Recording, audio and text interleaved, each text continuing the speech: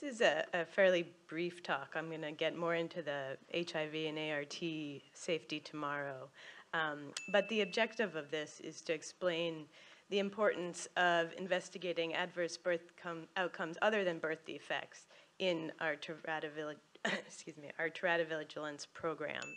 This is a graph in the blue of women in the United States who are on 4 or more medications at any time in pregnancy. And in the red line, that's women who are taking 4 or more medications at any time during the first trimester of pregnancy. And I included this to say that, there's been this really rapid increase in medication use in pregnancy, or at least we've recognized that. There's just more medicines available. And so this is a really new field, and I think it's important to realize that there have been some major cases like DES and thalidomide that have kind of formed this, but we're really just starting to figure out how to study teratogens, what the effects of these medications are, and it's becoming more and more of an important issue. So I think a lot of the work that has been done was really framed by the thalidomide disaster. This has been mentioned already, but thalidomide was introduced in the late 50s, and really it was worldwide, at least 40 countries. And there was an off-label use of this medication, which is basically a sedative or to help sleep, for nausea in pregnancy.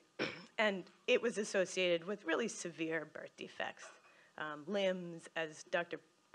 Holmes mentioned, craniofacial defects. And nobody really knows how many children were affected. There's some estimates in the tens to possibly hundreds of thousands of children, and also a really large number of miscarriages that we've really never figured out. What this disaster did was raise global awareness of the risk of birth defects as a result of medication in pregnancy. It wasn't new, but I think this really raised the level to, it was in the news, people were very aware. And in a good way, it forced regulatory changes in many different countries, in new drug development, clinical trials of drugs. But it also framed the way we've looked at drug safety in pregnancy to really focus primarily on birth defects. As drug exposures are continuing to rise, we're realizing that medication in pregnancy is associated with adverse outcomes other than just birth defects. Birth defects increase the risk of miscarriage and stillbirth, but there's also some growing evidence that other medications are associated with preterm birth, low birth weight, small for gestational age, stillbirth, and these other adverse birth outcomes like preterm birth are very common. So small increases can have a very large public health impact. And this impact is particularly important in settings where we work, where there isn't necessarily the neonatal intensive care to deal with very preterm or very small babies. So I'll get into each one a little bit more specifically. I think we probably all know in this room that there's been a lot of studies that birth defects, are especially severe birth defects, can lead to stillbirth. So what happens if we don't include stillbirths in our teratovigilance is that we can miss an effect of a medication. We can miss this effect because some studies only look at live births, but we also miss this effect because if the defect isn't visually seen on the stillbirth, and we live in places where autopsy has low uptake, at least in Botswana, may be different in South Africa, we could completely miss internal defects.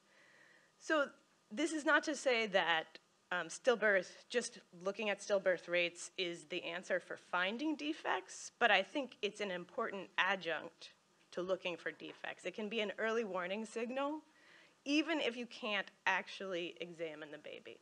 So just looking at the stillbirth rate can at least provide an early warning signal. And then I'm going to discuss a few medications that are associated with these other adverse birth outcomes. There's a relatively limited literature out there on this. We know that toxins, cocaine, methamphetamines can lead to, or at least associated with, preterm delivery.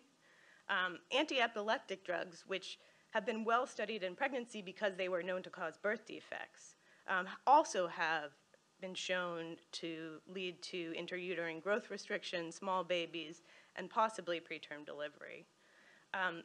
Most of my focus on this has come through the work in HIV. And we have growing evidence that protease inhibitors, a class of HIV medication, leads to specifically preterm birth. And in Botswana, we have been finding that nevirapine is also associated with preterm birth, small for gestational age, and stillbirth. Then there's other medications like SSRIs, which have been linked to preterm birth, as well as sedative benzodiazepines. And I think what's important to note about this list is that these are drugs which treat conditions which are common in pregnant women and young, healthy, or reproductive age women, chronic diseases like epilepsy, HIV, depression. There's probably so many more effects of so many other drugs out there that we just don't study because they don't happen commonly in in young women. And then there's an issue of, is there biologic plausibility to these other adverse birth outcomes? I think it's quite clear for birth defects. We understand that a medication causes a disruption in embryologic development. We know a lot about embryologic development, what happens at this stage, what happens at the next stage. So it's easy to understand that a medication could play a disruptive effect and then cause a birth defect. This could be, for example, we know that folate is necessary for the neural tube to develop correctly. So a medication which antagonizes folate might therefore reasonably lead to a neural tube defect. But really less is known about what is the mechanism or the biologic plausibility for this to cause a preterm birth. And part of that is just we really don't understand parturition. What are all the factors? It's such a complicated process.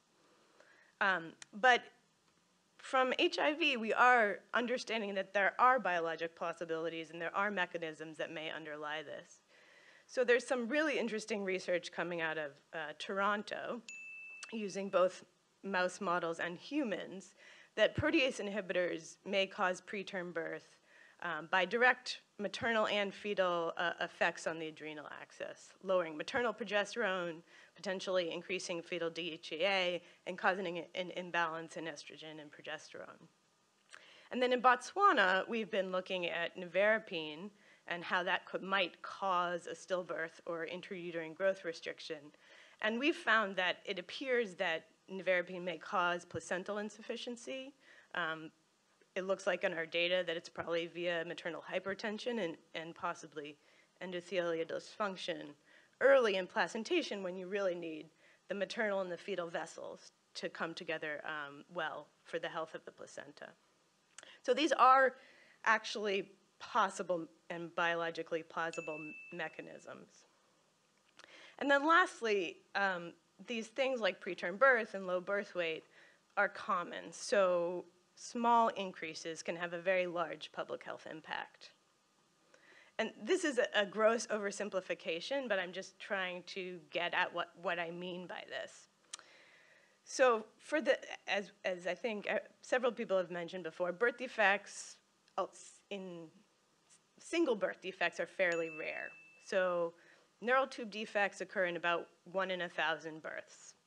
And let's just say we have medication A, which increased the risk of neural tube defects by 10 times. So that's a pretty big effect. So in an exposed population, you might have about 10 births in 1,000 with a neural tube defect. Or saying that a different way, you might have 9 more bad outcomes per 1,000 births if everyone in the population had the drug exposure. And then you contrast that with preterm birth, which occurs in about 100 per 1,000 births, probably more than that. And then you have medication B, which increases the risk of preterm by about 2. So in an exposed population, you'd have 200 preterm births in 1,000, or 100 more bad outcomes per 1,000 births in a population with drug exposure. And you kind of compare that to the 9 worse outcomes, even though the effect of medication A was much, much stronger. And this is not to say that preterm is worse than birth defects. I mean, we need to be looking at all of these bad birth outcomes. This is just to think about how this is going to play out in your population. And of course, this is probably, again, things that we already know, but preterm birth is the leading cause of death for children under 5 and directly impacts neonatal mortality. You can see in the circle graph that it's about 35% or so of all neonatal deaths. And down there is congenital abnormalities, 270,000 per year, which is also extremely important. And when you combine those two, you know, we're talking about things that are having major public health impact.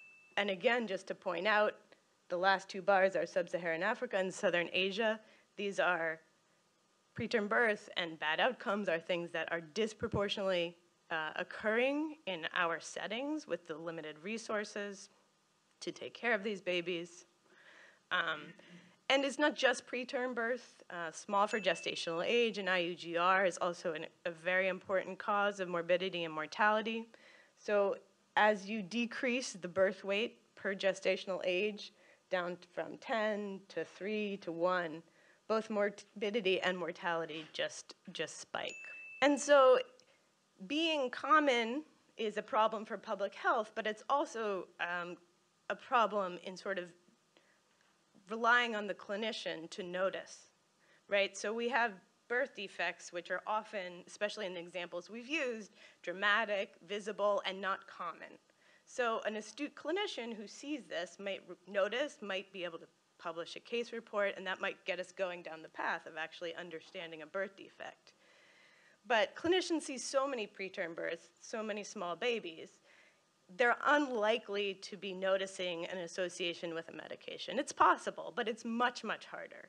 And I think to see the links between medications and these common adverse outcomes, you really need pharmacovigilance to detect it rather than the astute clinician.